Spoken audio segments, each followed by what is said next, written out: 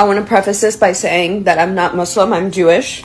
By the way, if you are Muslim, I hope I'm not being disrespectful. This is just my experience in reading the Quran for the first time. Assalamu alaikum, greetings of peace. What I'm about to show you next is truly unbelievable. But I've noticed something, and I'm sure a lot of Muslims have also noticed this, that through, this entire thing with Palestine, so many more people are learning about Islam, and so many more people are reading the Quran. I've read the Quran. I love the Quran. I think it's a beautiful piece of text. I think that it's wonderful, and it has so much incredible history in it, just like so many different spiritual texts and religious texts. But like, it just makes me laugh. Y'all are about to get a lot of converts. Y'all call them reverts though, right? That's really interesting. Like reverting to Islam. That's really interesting. That's an interesting concept to me. Yeah, you're gonna have a lot of people turning to Islam soon. I've seen people be like, wow, this is really interesting. Honey, you're next. What I'm about to show you next is truly unbelievable, but from the other side of things that maybe you didn't think about. With all the sadness that we're seeing, on the flip side, Allah is the best of planners. We got people saying that what's happening now is another Holocaust. And they're saying, Alhamdulillah, and quotes like, I haven't seen any footage of them even cursing Jews. Another person said, these people are people of God. Another lady was shocked to the core seeing the faith of Muslims. These are just some of the quotes. Let's go ahead and get into this video, and I'll get you a free gift on what they're talking about after we come back. 100% feel comfortable saying that what's happening now to the Palestinian people is another Holocaust. And they're still saying, Alhamdulillah. Alhamdulillah. Muslim Palestinians still seeing them say Allah is all-knowing.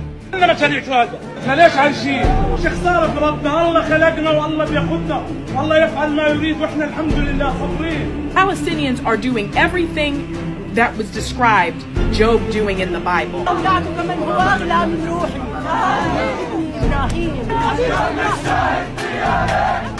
I've not seen any footage of Palestinian people cursing Jewish people or Israeli people. These are people of God. I know these people were blessed by Allah Himself. Our hold faith is such an indomitable hope. They don't give up about this life. Okay? The only thing these people fear is Allah. That's it. If this is the campaign to get nations to be Islamic, it's doing it. I've been shocked to my core at the faith Muslim people have. What is happening in Palestine has opened my eyes to the beauty of Islam. That's something that people don't get to see often. Definitely not here in the West. Into the Bible, asking logical questions were not allowed. When I read through the Quran, I see logic and divinity brought together. The result of that is on social media, I have seen so many people picking up the Quran and reading it. Through, this entire thing with Palestine, so many more people are learning about Islam. So many more people are reading the Quran. You're gonna have a lot of people turning to Islam soon. It's happening again. It's like all these people. I see Quran book club. I see people deciding to convert to Islam because they're like, well, what is really going on here? I just bought my first copy of the Quran. I got the Quran. I started reading the Quran. It's my day 2 in reading the Quran. So I got a copy. Seeing how these Palestinians literally are thanking God. Seeing the brave Palestine people as they're losing everything. So much faith and peace while their families are being murdered. United States, we need a lot more empathy and understanding of Muslims in the Arab world. I need to know what y'all put in Islam, okay? Just from reading the second surah, I'm like, I get it. I understand why there's such a steadfast faith to anyone that follows Islam. Being shown just how wrong we were about this faith and how rich, how deep, and just the language of it. Oh, how fluid and beautiful it is. We've been lied to, the Western people. And I took my Shahada. I feel tremendous peace. And I'm going to be reading it forever. Wow, that is just truly amazing. You wouldn't think about that, huh? They plot and plan. Allah plans. Allah, God Almighty, is the best of planners. So we're seeing the flip side of things. Some things maybe you didn't even think about. And yes, we pray for those innocent human beings, innocent souls. And inshallah, Allah, while we're crying for them, inshallah, they, God willing, will be rejoicing, inshallah, in Jannah. We have to be positive even at times like this, because they're being positive at times like this. And what about us? What do we have to cry for compared to what they're going through? It's a great reflection for us to really count the blessings that we have, to really be thankful if they're able to thank God Almighty Allah in those dire situations. What about us? What excuses do we have? Are we making salat? Are we connecting with our Creator in salat minimum 5 times a day? Are we adhering to how Allah subhanahu wa ta'ala wants us to, God Almighty, the Creator, wants us to live? Are we just stuck nagging and complaining, not satisfied with all the abundance of things that we have in this life? I mean, it gives us a lot to unpackage and to think about. And you see that people in these dire moments, it's impressing the not yet Muslims out there. They're seeing like, wow. So earlier today, I made a video saying how impressed I was with Palestinian faith, because it just seems that Palestinians have this ironclad faith, even in the face of losing quite literally everything. And people were commenting underneath saying, well, yeah, girl, that's Islam. Have you read the Quran? You should probably read the Quran.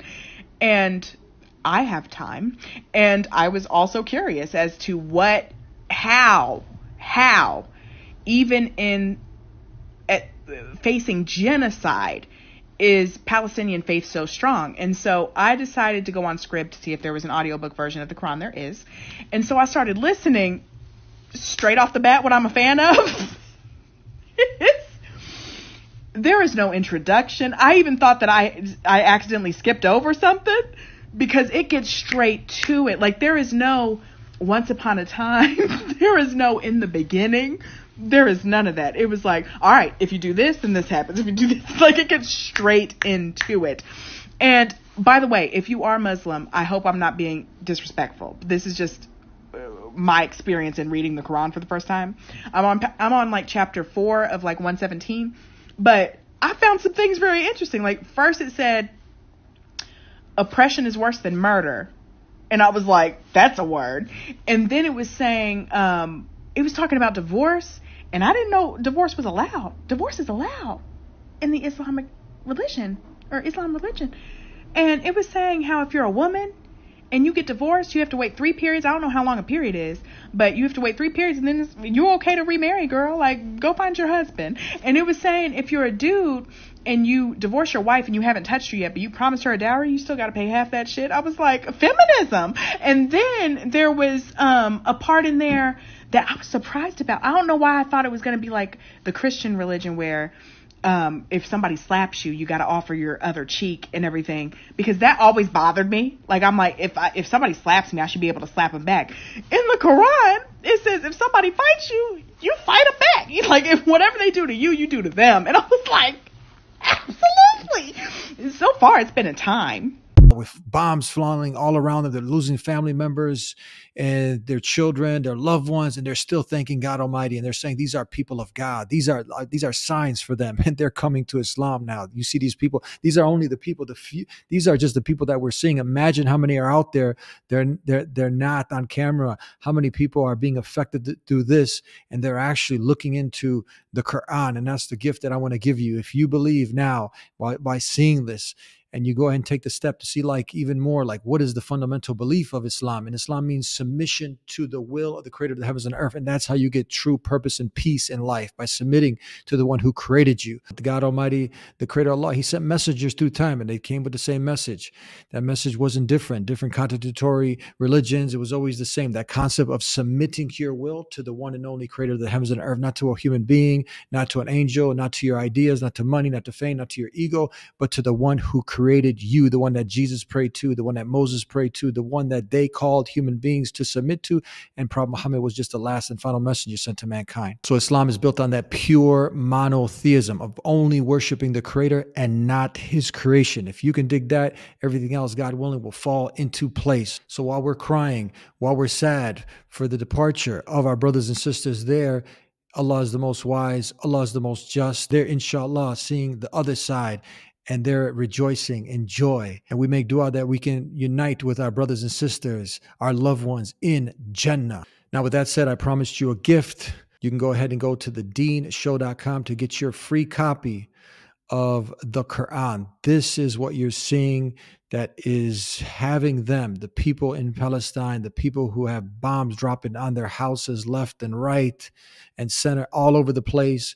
And they're still finding that resilience, that faith is strong. It's because of this book, the Quran. And if you go to thedeanshow.com free, if you're in the United States and I believe in Canada, we can go ahead and ship this to you for free. Thank you very much. I thought this is amazing. Wanted to share with you. Don't forget to subscribe so you don't miss any videos that we put out. If you've benefited, hit the notification bell, share, like, and we'll see you next time. Until then, peace be with you. Assalamu alaikum. This guy right here, this guy's trying to build a dawah center in our country. I'm not talking to you right now. You're a sellout. You're trying to build a dawah center here. Islam is violent by nature. Assalamu alaikum, brothers and sisters. This is exactly why we need the Deen Center, because we have over 300 million Americans who know nothing about Islam, like this guy.